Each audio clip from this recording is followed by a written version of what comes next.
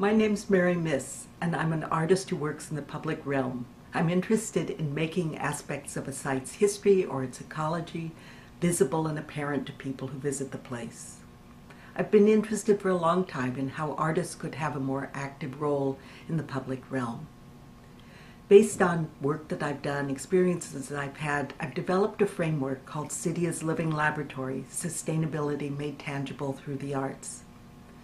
It really is interesting to me to think that the very abstract and complex issues of our times could be made more accessible to people through visceral experiences they have interacting with artworks. Based on this idea, I've developed a project called Broadway 1000 Steps. It's looking at the entire corridor of Broadway in New York City, from the tip of Manhattan to the top of the Bronx. I have this vision, this idea, that this could be a place where people could come to see a new idea of the city in the future. A place where issues of sustainability, whether it's green roofs or composting or urban farming, could be made apparent to people. I'm coming to you for support for an exhibition that's going to be held next March at the Center for Architecture here in New York City, focusing on Broadway 1000 Steps. It's a chance for us to get more people interested in this idea.